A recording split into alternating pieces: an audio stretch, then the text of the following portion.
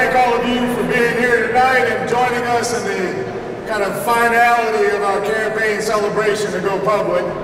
For those of you that were at the panel sessions in my hand yesterday, a couple themes came out. Vice Admiral Tim Seismansky, the head of the Navy SEAL community and now the deputy of SOCOM, said one thing: the more you can learn how to fight and win while you're at the Naval Academy, the better off you'll be when it's time to fight and win in the real world.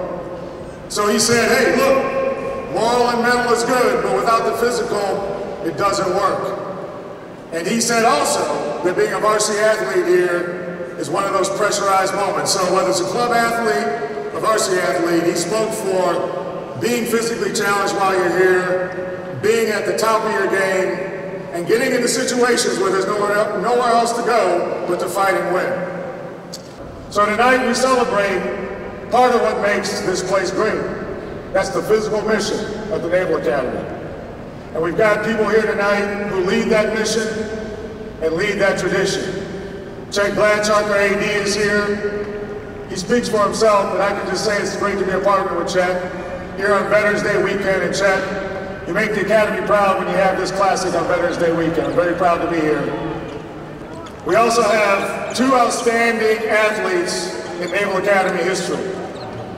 David Robinson, the Admiral, is back. You'll hear from him tonight.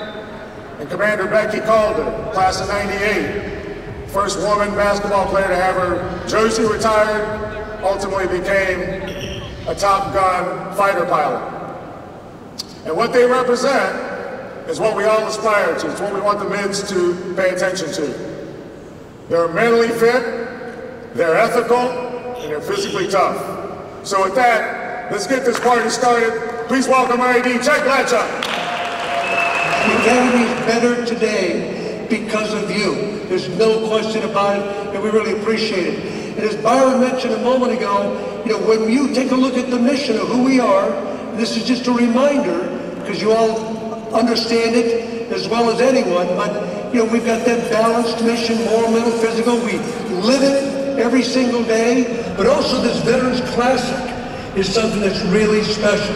We started this 5 years ago, and we brought in some of the best basketball programs in the United States. Think about this for a moment. The two that you're going to meet here in a moment, Becky Dowling Calder is a retired Jersey.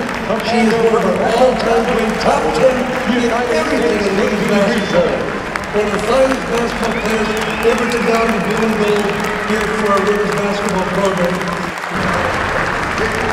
All right, Chet, thank you so much. It is such an honor to be here tonight and be a part of this hugely important campaign. This morning, I had the chance to listen to David speak on a panel of industry leaders, and something that he said, it really caught me and it reminded me how we are all connected in this room. Those of us on stage and those of us off stage and the 4,000 plus midshipmen over in Bancroft Hall. He talked about that sense of purpose, the sense of doing something for the greater good, something greater than yourself. I think that's what the spirit of this campaign is, and I think that's what the spirit of Naval Academy Sports is. It's teaching the future leaders of our nation how to work for something greater than themselves. I don't know if you guys know this, maybe some of you in the audience, but there's a Latin phrase that is inscribed over the Naval Academy's chapel. Does anybody know what it is? Not for self, but for country. I think that phrase is also what this campaign is about. Not for self, doing something for the purpose greater than ourselves. I mean, the 4 years that I worked here, it was not for me. It was not for my accomplishments. Everything that I did and everything that I worked for was my teammates, and maybe David can relate. It was for the basketball team, it was for those women that I worked with for 4 years. That transferred with me and came with me to the fleet. For the 14 years that I flew F-18s, going through Top Gun, everything that I worked for and everything that I did, it was not for me.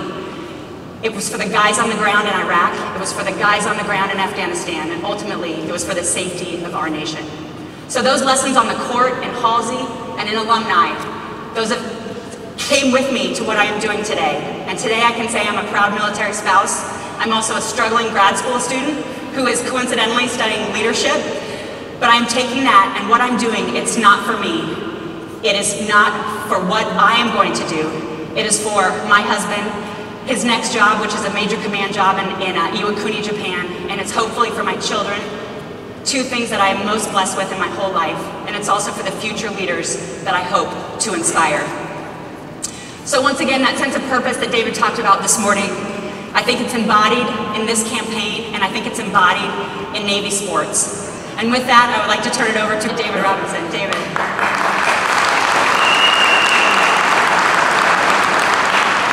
Thank you so much, and thank you, Becky. It's great to be on the stage with her, legend in the basketball arena, and so I'm very proud to be here. I always love coming back here. This place is such a huge part of me. It's a part of shaping my life, shaping what my future has become, and I love this place.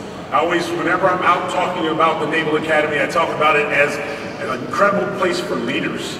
We pump out leaders like no place I've ever seen.